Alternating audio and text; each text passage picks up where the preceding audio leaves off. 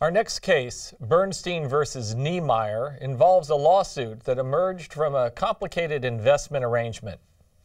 In 1983, Nemeyer and several others formed the CMC Southwest Limited Partnership in order to, quote, purchase and renovate 2 apartment complexes in Houston, Texas.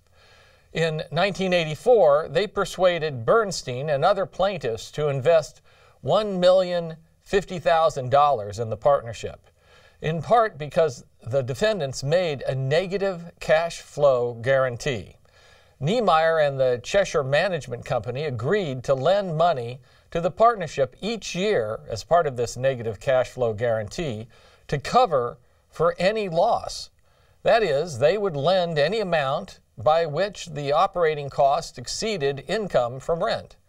The loans would be repaid from future years' income or from the gains realized when the buildings were sold. And Nemeyer and the guarantor's claims were to be paid on the negative guarantee loans before any claims of Bernstein or the other investors. Instead of gaining value, as the partnership had hoped, the apartment complexes, in fact, declined in value, along with the rest of Houston's real estate, as you can see in this graph. By late 1985, the defendants had made loans of $3 million under their negative cash flow guarantee. They stopped paying in an effort to renegotiate the mortgage, but the property ended up in foreclosure and the whole partnership lost its entire investment. Bernstein and other limited partners then sued the general partners for rescission of the contract and restitution of their investment. The trial court ruled for the defendants, finding that the defendants' breach was not material and that, quote, the plaintiff's losses resulted from a bad market rather than the defendants' breach. We are reading the decision on appeal at the Supreme Court of Connecticut, written by Chief Justice Ellen Peters. Justice Peters used to teach contracts at Yale, and I often look up at her portrait when I'm teaching. She found that the defendant's breach was material. The defendants breached their promise to keep lending money to cover any negative cash flows. Not lending money that you promised to lend is pretty material. So Justice Peters went on to look at whether the plaintiffs could get restitution.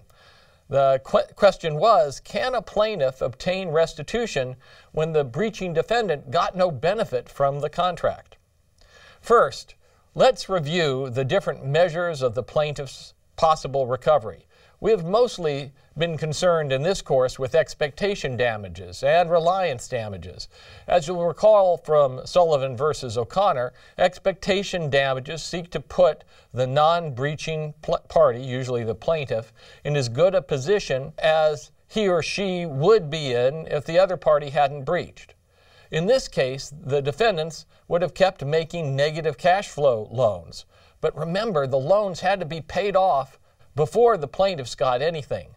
The underlying property was going to decline in value either way, and so the plaintiffs probably wouldn't have benefited from the defendants pouring good money after bad.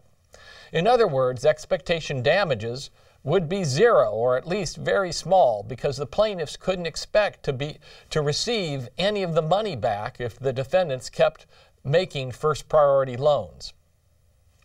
Reliance damages, on the other hand, try to put the plaintiff in as good a position as she would have been in had the contract never been made. Here, that would mean that Bernstein would get the whole original investment. The plaintiffs would get back their $1,050,000. Both of these calculations for damages take the situation or the position of the plaintiff as their focus. But the plaintiffs didn't choose to go for either of these because plaintiffs are usually limited to the lesser of reliance and expectation damages. More specifically, if a plaintiff elects to pursue reliance damages, courts will reduce them to the expectation amount if the defendants persuade the court that expectation damages would be smaller. Instead, the plaintiff, in this case, sued for restitution, for which the calculation of damages focuses on the defendant's position or situation. The goal of restitution damages is to prevent the defendants from being unjustly enriched by their breach of contract. That is, restitution tries to put the party in breach back in the position he would have been in if the contract had not been made. The damages take back the benefit that breaching party got from being in the contract. Section 371 of the Second Restatement sets out two different ways of calculating restitution damages. The first, in subsection A, says that a plaintiff can get the fair market value of whatever goods or services she gave the defendant. The second calculation, in subsection B, says the plaintiff can get whatever increase in value to the defendant of those goods or services. In analyzing this case, Chief Justice Peters first looked at whether the plaintiffs had done what they needed to do in order to earn restitution. It is, quote, a condition of rescission and restitution that the plaintiff offer as nearly as possible to place the other party in the same situation that existed prior to the execution of the contract, unquote. Before you can sue for restitution, you must have already given back anything you got from the contract. Here, there was no evidence that Bernstein and his fellow plaintiffs had done so, in part because their shares in the partnership were already worthless when the breach occurred, and so giving back their partnership interests would have been meaningless. But it's even more problematic for the plaintiff's claim that there doesn't seem to have been unjust enrichment. Instead, the defendants suffered a great loss of their own, about $3 million. Even if each additional investor conferred a marginal benefit to the defendants, putting the defendants back in their ex-ante position would require giving them money, not taking it away from the defendants. Restitution isn't really meant for so-called losing contracts like this one, where all the parties ended up worse off. So nobody has gains here for restitution to claw back. Stepping back, we can see how this decision helps teach us about the shifting burdens in the election of remedies. At common law, the plaintiff initially gets to choose among any of the three classic measures for damages: expectation, reliance, or restitution. And the plaintiff has the burden of proving the amount of the elected damage measure. If the plaintiff chooses reliance or restitution and meets her burden of proving these damages, the burden then shifts to the defendant to show that expectation damages would be smaller. A defendant who shows that expectation damages would be smaller than reliance it's fairly well established that that defendant will be able to reduce the damages down to the expectation amount. This case shows a similar effect with regard to restitution, because the same losses that reduced the expectation measures effectively down to zero are the same losses that reduce the restitution measure.